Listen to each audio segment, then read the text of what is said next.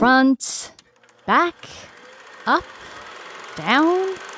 Describing locations in anatomy can sometimes be really confusing.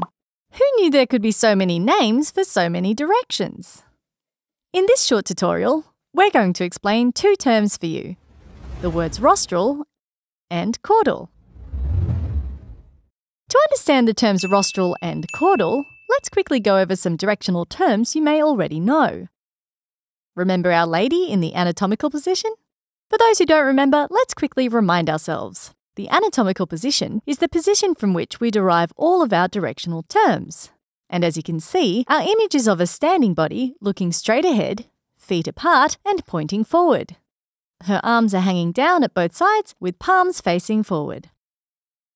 And if you recall, there are 4 important directions that are used regularly in anatomy. Can you name any of them?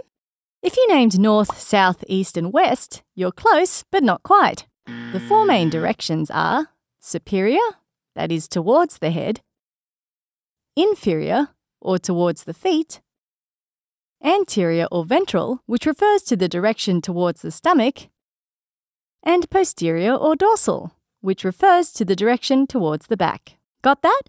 All right, let's move on now to discuss how the terms rostral and caudal fit into all that. So let's for a moment go back, way back. Remember this little guy? That's right, not long after we're little grape bunches of replicating cells, we turn into embryos. Now here's the thing. If I told you that rostral comes from the Latin word rostrum, which means beak, where do you think the rostral end of this embryo might be? That's right, the rostral end refers to the superior or cranial aspect of the embryo. In fact, rostral not only sounds like nostril, it can help you remember that the rostral direction is in the direction towards the nose. So can you now guess where the caudal end might be? That's right, it's at the inferior or posterior end of the embryo. Caudal comes from the Latin word caudum, meaning tail. So if we're talking about the caudal end of something, we're talking about its inferior or posterior end. So the terms rostral and caudal are important when discussing the rostrocaudal axis in the embryo. But really where they're used most in the human body is within the field of neuroanatomy. Let's now have a look at how we use rostral and caudal within the brain.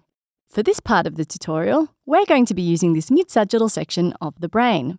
And of course, when it comes to labelling our directions, we have the superior aspect over here, the inferior aspect over here, the anterior or ventral aspect over here, and our posterior or dorsal aspect over here. When it comes to neuroanatomy, the use of rostral and caudal is different for different parts of the brain. And I know this is going to be a little bit confusing, but don't worry, we're going to take it really slow.